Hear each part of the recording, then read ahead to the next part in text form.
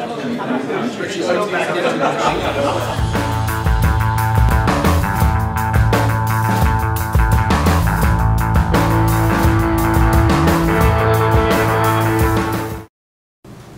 currently France is the most important provider of players in the Big Five. So in this big Five championship. Before Brazil, Argentina, Spain, and all this country. We are not the best nation in soccer. We are far from that. But because we built a plan, we became, maybe by chance, maybe, but also because we try to design something efficient, we become one of the first nations in terms of youth development. And it's not a coincidence. So I can show you three main areas in terms of youth development. I told you we were upset to lose here in the 70s. Every game in European Cup we lost against all the country. Everybody made love at us. It was a kind of big joke.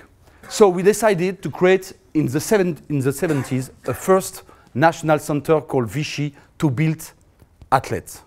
We lacked of athletes, and we built here a national center in the center of France to train the kids 8-9 times a week. We built players like Papin, all these players very physical, very good player, but not very gifted. At that time, in '73, the first academy was created in Nancy, east of France. So we built the athletes and we began to build the structures. The second area is very important because in '84 we decided for each professional club in League One and League Two to make mandatory a professional academy with a lot of specification. And you hosted double pass, and all this story began here. We wanted dormitories, we wanted school, we wanted degree for our coaches. All the mandates we are going to talk now, right now in this country, all the mandates. So, two categories. The first one, top level, facilities, coaches, and in the mandates, but also we evaluate our academy in terms of efficiency. How much player signed, how many play by the homegrown player, how many international player played in the national teams. It's two kind of category. First or two in terms of quality of setup, and A or B in terms of efficiency. So we also built at that time a pre-formation center. Pre-formation center is for the kids between 13 and 14. It's 2 years. It's last 2 years. We built Clairefontaine in 88, and the concept was, because here we won the Euro in '84, we evaluated that we had good players but not enough gifted technically. So all the purpose of these centers, here it was develop the athletes, we wanted to develop the kids, the talents. Only one kids, one balls. So lot of repetition, lot of drills with balls. We developed with Henry, Gallas, all these players come from these centers. So here, after, we had some bad beat. We won the World Cup, we won the Euro, but we had some bad beat in South Africa, and we realized with Spain, with some country, we were far from the high level in terms of tactics. We had very gifted players, Ribéry, Henry, Nasri, Ben Arfa, but we lacked of tactical tactical meaning, tactical intelligence. So we revamp. In 2008, we create a research cell. Okay, we revamped everything in terms of coaching education, in terms of content. So right now, what we are going to talk now, it's all about the new methodology we decided to change because of South Africa and the mentality of our player. Now, we want first to develop intelligent kids in the collective aspect and not only very good player, but very selfish player. Okay? So this is a story.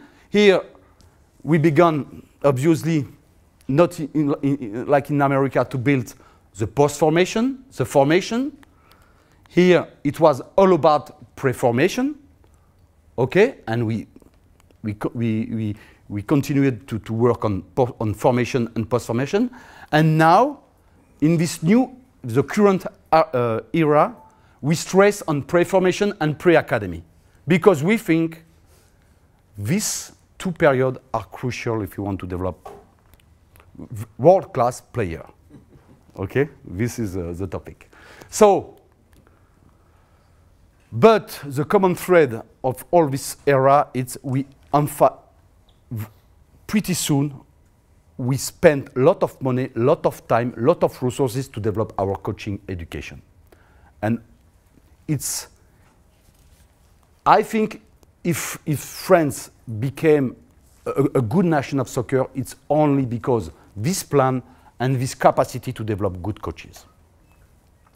So we got good results, but the result for the kids, okay, the objective of the French Federation is not to win everything, it's to stay in the top 3, top 4 of the nation. And in Europe, you will see it's often Spain, France, Germany, sometimes some very good smaller country, Switzerland, Serbia, sometimes Portugal, but it's a kind of bar.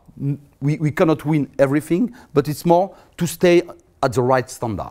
So right now, we have 32 professional centers, okay, for the formation between 16 and 21.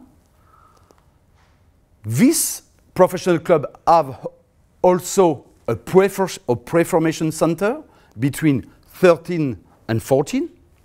And the French Federation has 21 centers around the country to develop pre-formation only, not formation. The Federation take care of the kids when they are 13 and 14 only. We take care now about the women's soccer because it's a kind of discovery for us. We weren't aware about that. We began maybe really 8 years ago, and now we have only 60,000 female players, and we compete with the best one, and you are the best one in this area.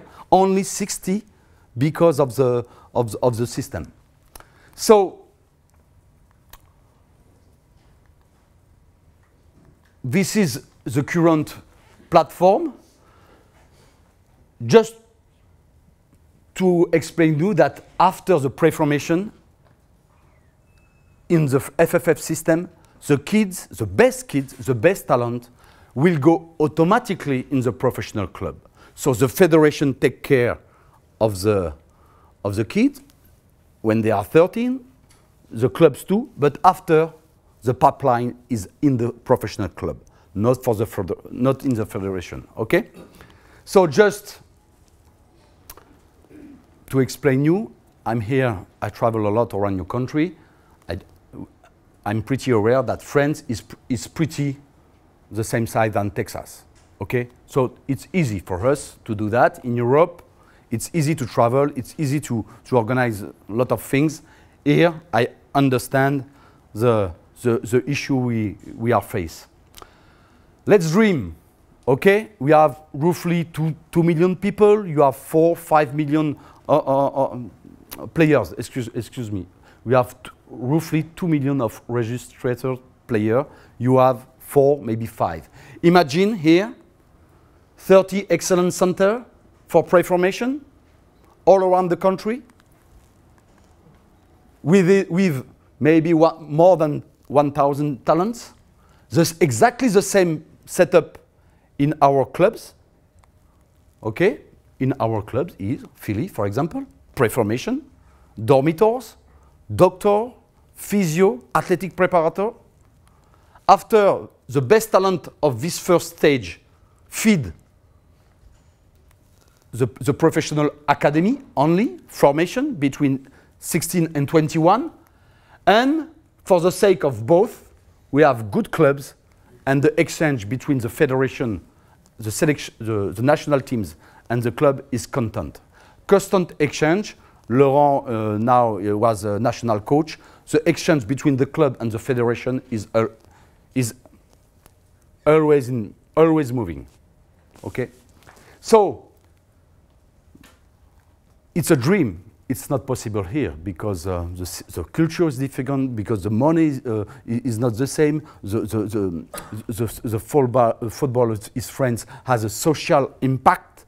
So the town, the city give lot of, the government give a lot of money to the club and to the professional club to promote the kids and to promote the social aspect.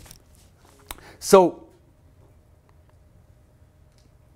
to come back about on our plan, we think we have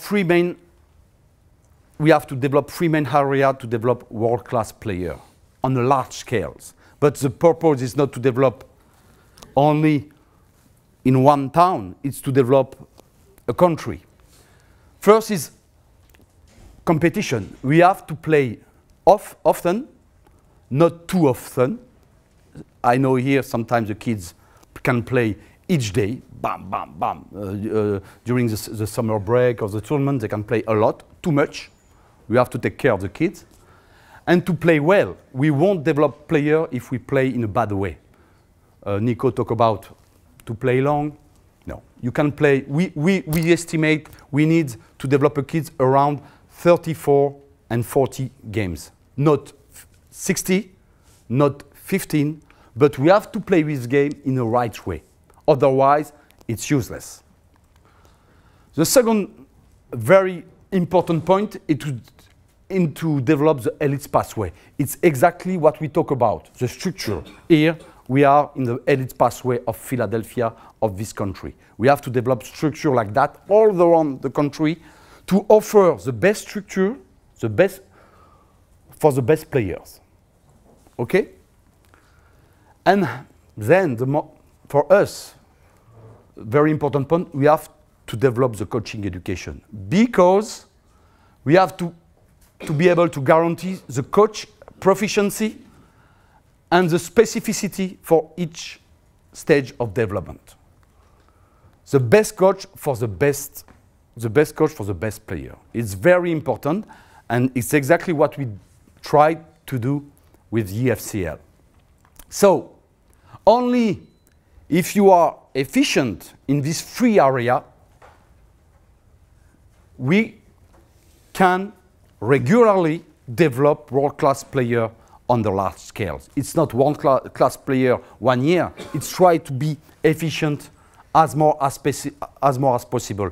We think in a French club, if we can develop 2 or 3 good players in League 1, in League 2 each year, it's good. So world-class player, it's pretty rare. But it's just to give you an idea. And if I come back here, competition, size of competition, meaningful of the competition, amount of competition, competition from abroad, clubs from abroad. We have to improve a lot of things. Here, Elite Pathway, we are in maybe the first one academy in this country in terms of creation. No, dormitories, school, not the first one in terms of. It's pretty this academy was created in 2, 3, 4 years ago? The school? Yeah? Yeah, this is his 3rd year. Yes, but how many now LA has a school?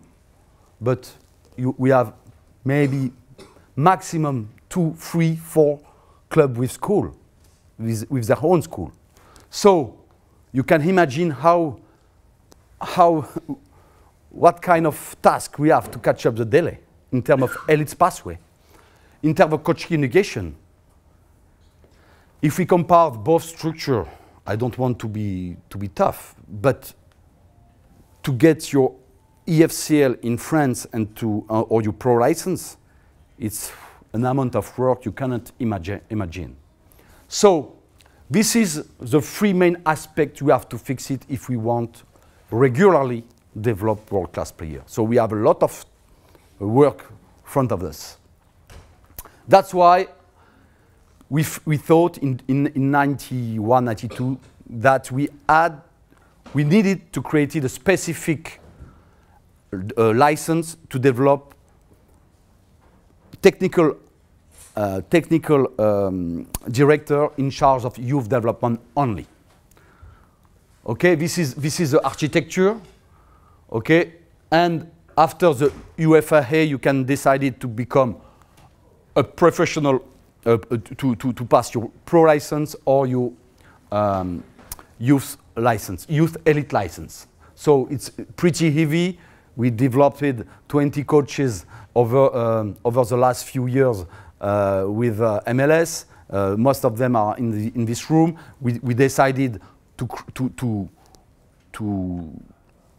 do another session with 20 guys, but I decided to short the format because it was too heavy and we need to develop more people in 1 year and not only 20 in 2 years. I think we have to be more efficient, okay?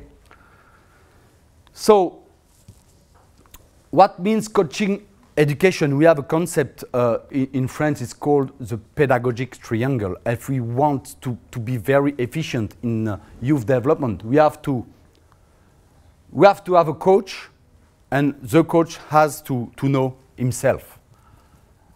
To know himself, how he communicates, how he teaches, how he functions, to be really aware how he needs to teach his player all the knowledge he has to give. We have to know the young player. A young player is not a player, he's not an adult. So he has to know all the stages of this period, and he has to know all the weaknesses, all the very specific period in terms of growing. He has to know the game. And I think the high-level games, to develop a world-class player is not to develop a good player. And I talk often with my coaches, and one of them is present here, with Fred. We managed to develop good player here, pretty good player, but we are not good at developing world-class player. And these courses, this guy, his mission with his staff is to develop world-class player, but we have to know the game.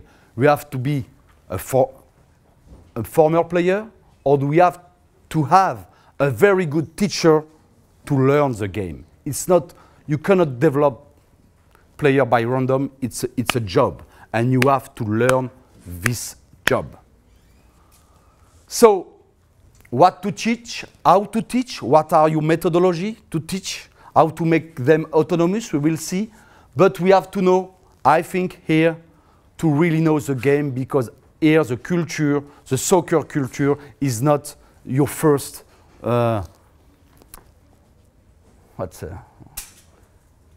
it's not your first, football is not your first activity. So we have to catch up the delay in terms of soccer culture and in terms of knowledge of the game. We have good learner here, we have good hard worker, but our coaches need to learn to know more the high-level constraints of the game demands. So three main area of development in this course. Try to optimize the player potential. Try to design a youth project development and run a high-level structure. And the most important to me, try to become an expert in scouting, in training, and to be an expert on the field. This is some, some things we have to develop. Here, knowledge of the game, how to understand the balance of power of a game, of a tactical situation, to able to guide and to help our player to make the right decision in a split of second. Okay? Teach through a game plan. We think now we need to give meaning as more as possible to our player, and the coach, the developer has to give to have a precise, a specific idea of what he wants to develop and what he expects. So this is the spirit of this program. Optimization of the player potential and not the results, okay? Of the result, normally if you perform, if you develop well at the end, you will get the right result or not. But normally, if you work well, a good player costs a lot, but a wonderful technical relationship between two players is priceless. This quote is very important, because if we cannot buy, maybe it's the case in a lot of clubs here, if we cannot buy a top player, maybe we can develop a very good team, and to develop relationship to become a very good team. Players mustn't go on the field to ask questions to themselves, but to give response. Consequently, the coach has to organize his work, his programmation, his periodization, to help his player to give the right response on the field, and not him with the remote control to give the response. So these sentences is very important, because it's a lot of work, it's a lot of knowledge, it's a lot of coordination with your staff to prepare the kids when he is 19, 20, to give the right tactical response in link with the technique. So, what type of player for tomorrow? And in this country, I can see a lot of room of improvement. What means best talent? Talent to be able to learn, talent to be able to love the game. We talk about this aspect in this room. We have a lot of talents, but we did a lot of mistakes. In France, believe me, and I would like to avoid you, but we did a lot of mistakes. Griezmann, he was 13, 14. He traveled around France. It was the Tour de France, but by car. He tried 15 academy. 15 academy, no. Not enough athletic, not enough body build, okay? He signed in Real Sociedad, okay? Payet, he was in my former club, 16. He comes from Reunion, Iceland. Reunion, Iceland is close to Mauritius Island, 10,000 kilometers. He has a soda, he wasn't very at ease in the fired. 2 years after, 1 year after, he signed for another club. He came back in his island, he did well. Nantes, with Laurent, signed him. Boom, paf. Marseille, and now Aston Villa. I'm not sure Jordi Alba would have played in France. I'm not sure he will play here. If these kids, if these 3 kids here have been played here, when they were teenagers, They don't reach out the top of the pyramid. I'm sure, because here I can see France 15 years ago or 10 years ago, and sometime now. So Benzema 15, our best player 15. You know YouTube with this recording. We won't be on YouTube. Okay, so. Meeting with the coaches. Anaolio was a good friend of mine, and Fred told me, Fred, Benzema, when he was 15, he was like that, thin. He was awkward. He didn't score a lot of goals. And we asked the question to my staff. Benzema, not really a good season. Who is for or against? It was pretty. His testing, speed testing, were not good enough. It was balanced, the opinion, around 10 guys, 60 guys. They decided to keep him, okay, one more years. After, boom, 30 goals in the season. 1 year after, first team, directly. So, now, believe me, because of Griezmann, because of a lot of players we missed, we are more attentive of our scouting-based assessment. So, but scout is making choice, and we have to have a common vision in your club, in your staff, with the parents. We need to know what to observe, what learning, and we need to evaluate in the right way the potential of your player. And here, talent is complex, but it's often to see what is invisible, what you can presume, what you can imagine, but it's not okay. The kids scored 20 goals. But why he scored 20 goals? Because he was faster, he was stronger. It's not a good base to assess the kid. Does he run right? Does he move very well? This is a good evaluation. And if it's teen and with at the starting point of his growing, if you add muscle on these kids, it will be you will multiplicate his potential by 4, by 5. Our best player, Vieira, we had Pogba. I saw Pogba was in my academy when he was 15. He was like that. Okay, and we had another player, tall, but he was like that. And we had another player, very good, more efficient, but sometimes discussion between coaches. Oh, the second guy was called El Ajiba. Oh, El Ajiba is better. El Ajiba is better. But Man United picked Pogba, not the other guys. So the role of the technical directors is also to understand what will be and try to guess what could be the best potential in your academy, and the result, the current result, is often not the right way to evaluate a player. So this is our current assessment base in France. It's a picture, but because of Naïsna, the bus, now we change. It's the first aspect: understanding play, technical skills, and athletic potential. A quote of us say, it's easy to build an athlete, it's difficult to build a soccer player.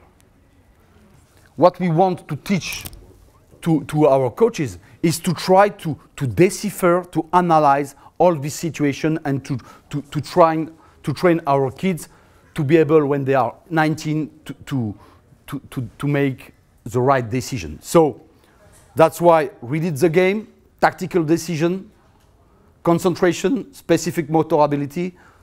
But we think now the technique aspect in charge with the little number, the relationship, the quality of the timing of the relationship between several players is crucial.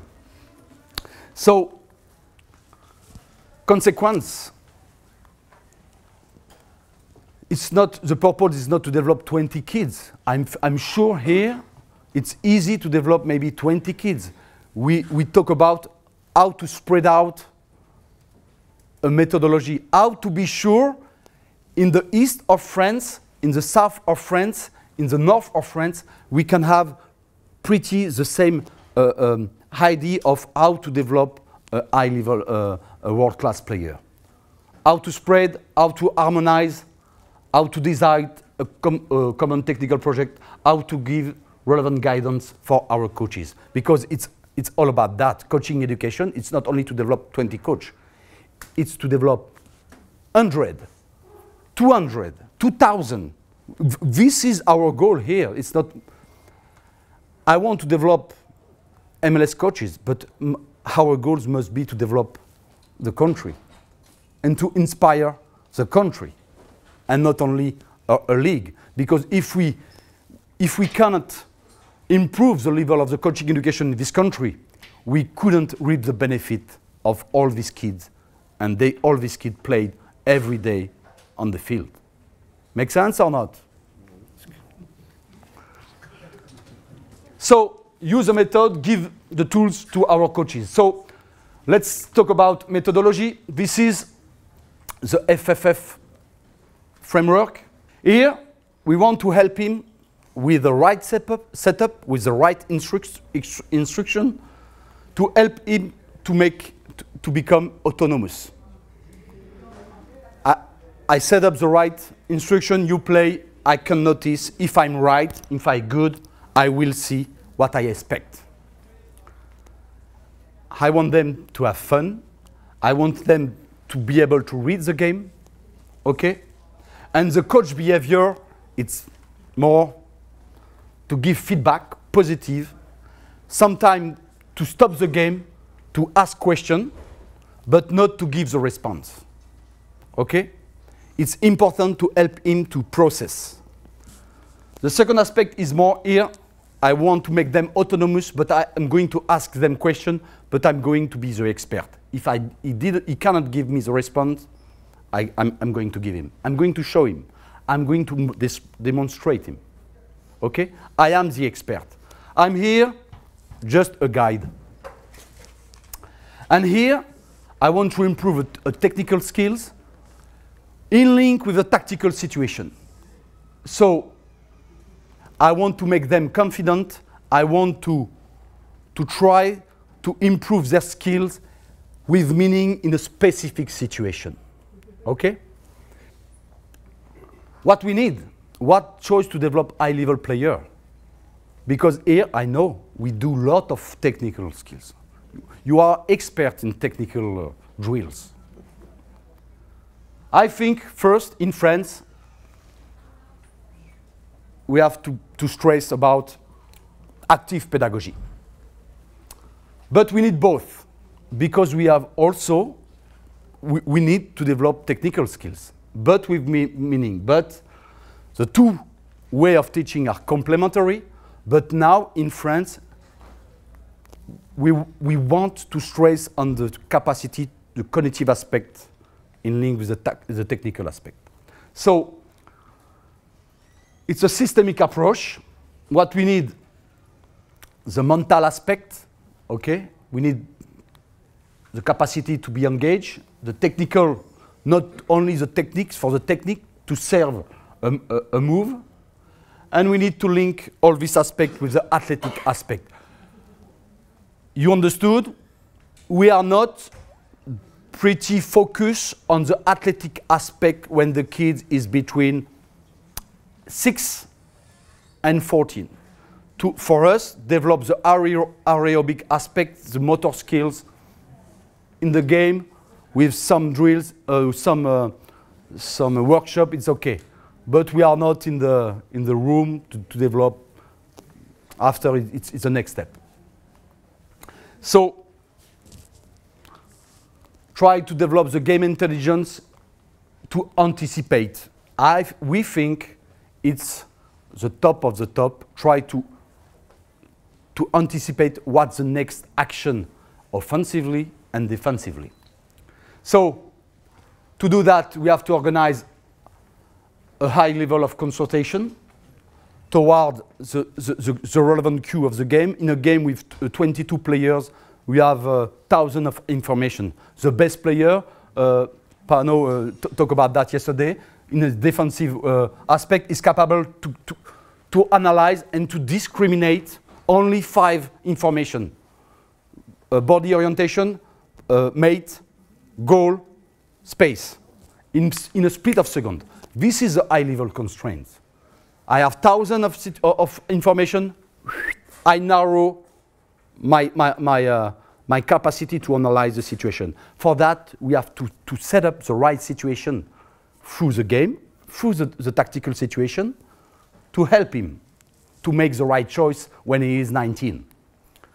Repetition with variable random, not always the same thing, not mechanical. We don't think it's enough to develop a kid. It's not possible to develop a kid. Okay, we'll see later in my demonstration. We need to make them autonomous. The principle of the game are the weapon for your player to solve the situations. If you don't teach them the principle of the game, you cannot build a world-class player. The world-class players are able together to solve the problem in a split of second. On the bench, and I was in the GA Cup generation, I saw too much our coaches over-present on the bench. We can win the GA Cup, okay? We can play, but when they will play against Boca Junior, Palmeiras, in Dallas, you couldn't do anything for them. And if we want here, it's a goal, I think it's our goal, to develop world-class players. We want to accept to lose some games, maybe, sometimes, and to help them to make them autonomous. After, try to organize all this stuff in relation with the game plan. Game plan, style of play, it's what you want. Okay? All these parameters are linked, okay? But when we talk about youth development, if between 11 and 14, 15, we are good in this both aspects, after it's easy to build the athletes. We think. Maybe you are not, you don't agree, but it's now our experience. So, priority, learning through the game, learning environment. They have to practice, they have to have fun. We have to give meaning to the training session. We have to try to develop e-player with high team. We have iPhone, we have to have high team and high player. And it's a systemic approach. We have to take into account the 4 aspects of the game together and not isolated. After, when they are 16, 15, we can maybe isolate some. We could isolate, but you train your kids for a week. If you spend again, it's only my opinion, if you spend 30 minutes each session to work about only athletics, we lack of decision making here. We lack of culture of soccer. We have to catch up the delay. We have to spend time to have fun, to play, and to solve problems. So now, how to develop? It's a good symbol for us because it's humility, technique, collective aspect. But I don't forget what we are here. It's I hope to develop this kind of player in the near future and to try to win the World Cup in one decade. It could be, but going to be tough. Huh? So smart kids. This is a rapid guys, a rapid kids. How to pragmatically develop these kids? I'm going to repeat myself. only the training process can develop good kids. It's not, all this stuff are only tools. We need good people on the field, okay, with right knowledge. In some country, they develop kids and very good player only with one field and coaches and balls, okay? So don't upside down the priority. The priority is not the technology, the priority is the tools to help you to do more efficiently your job. So this is a training session. Thank you, Bob, for welcoming me in Red Bull Academy. I wanted to coach, but I wanted to try to come here because we didn't get the opportunity to be on the field. Maybe it will be the next step for the future, to alternate field and stuff, because we did that in Portland. To go on the field, I wanted to be very pragmatic for you guys and try to give you some inputs. My objective was here to develop possession to advance, how to progress, face a strong unit. If I work on that, I need to create the opposite situation, is increase the density and the opponent try to impede me to progress. Am I right? Okay. And in transition phase, it's not my first objective. I try to engage the counter-attack or secure the possession and try to organize the unit and prevent to play through. So first, my first question is how I want to play. Okay, what my idea of soccer? If you are here, you have to know how you want to play. If it's not clear in your mind, it cannot be clear on the field. So what's your DNA in Philly, in Serbia, in Dallas, in Real Salt Lake? What kind of player you need to play your soccer? Scouting assessment? Scouting evaluation? No, this one, no, not for us. He cannot play here. But it's good. No. He can play here, in this club, but not here. Why? I don't know. You know. I don't know. We try to, it's a fashion, to try to build from the back, but to reap the benefit as more how we can of each situation. I think Paino talked about that yesterday. I try to build with my staff. It's not only me in my office. We have a staff. We try to organize all the stuff, to create a good program we call periodization. And I'm going to show a high-level sequences, okay, with my team, with Barca, with Real, or maybe a team with a specific situation to solve. Here, I decided to show you a situation with very strong opposition, a balance of power, very, very balanced, and the team tried to play and to progress, to advance in playing mainly into the gap and to play on the deck. This is the situation. I showed to the kids. I showed to the kids before, after. This is Roma, Chelsea, 2 years ago. Now, I need to develop. I need to go on the field with drills to develop my kids, but to pay attention to my team, but to strike the right balance with the individual development. And I think we have to progress. We have to improve our capacity to pay attention to our kids individually. Because we want results, because we develop in France, and more here also, more the team than the kids. And don't forget, we are here to develop their potential and not to win absolutely the game. So if we spend too much time on the team, not enough repetition, meaningful repetition, you won't develop the kids, and the potential won't be good enough to reach out is objective. So this is the training session, okay, with two parts. Here I try to improve the team. Here I try to improve, I did two focus on two kids.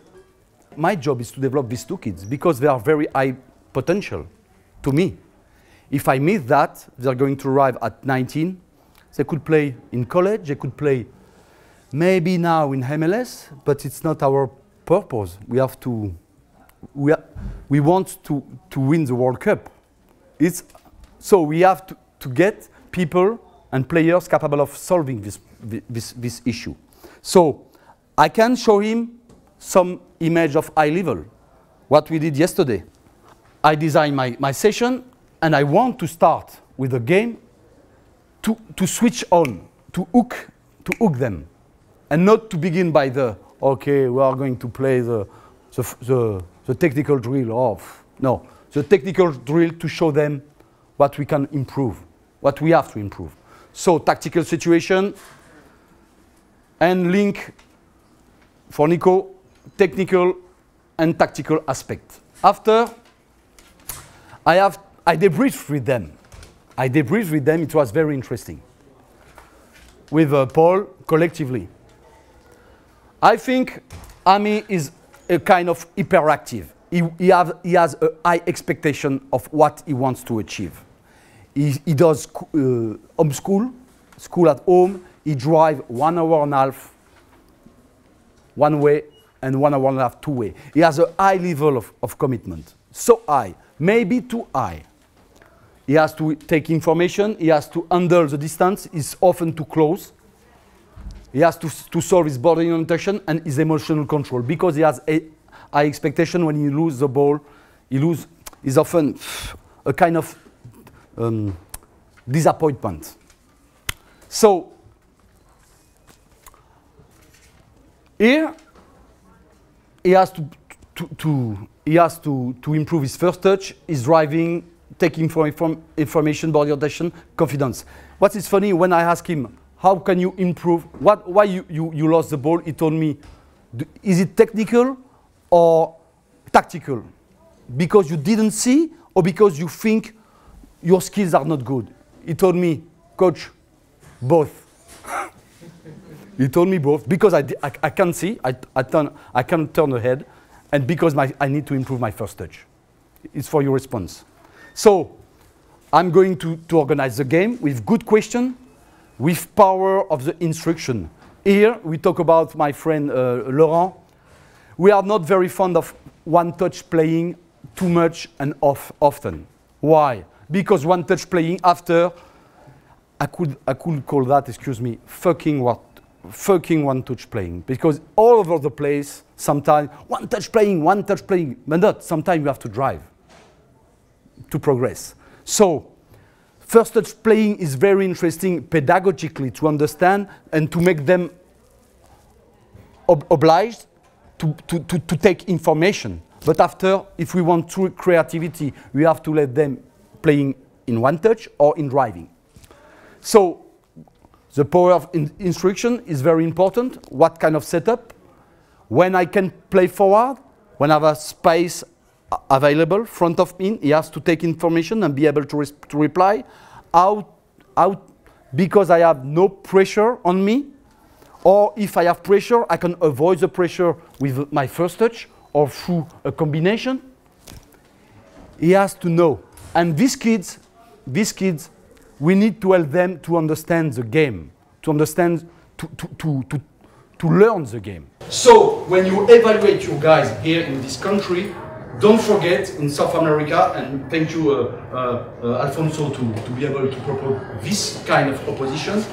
Don't forget they are going to play in the real game. Palmeiras, Barça, Lyon, River Plate. This is a real game. If they have scored 3 or 4 goals in USDA, it's just a mirage. So you have to create an environment to be fair, to take care of them, but also to tell them, oh, here, it's not the real life. The real life is different, and each kid is different. So this is my conclusion.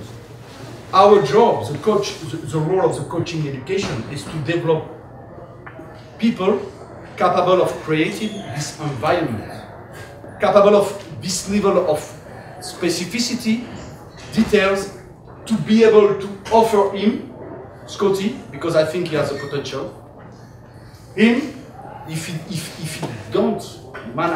doesn't manage to play professional, we will have a big responsibility because his commitment is here, his skills are here, and he has everything to succeed. But I hope we could propose him. We have to propose him. And all these kids deserve the best coaches for the best player to reach out their potential. Okay, thank you. It was long, but I wanted to be pragmatic and very on the field to try to give you some input. Okay, thank you.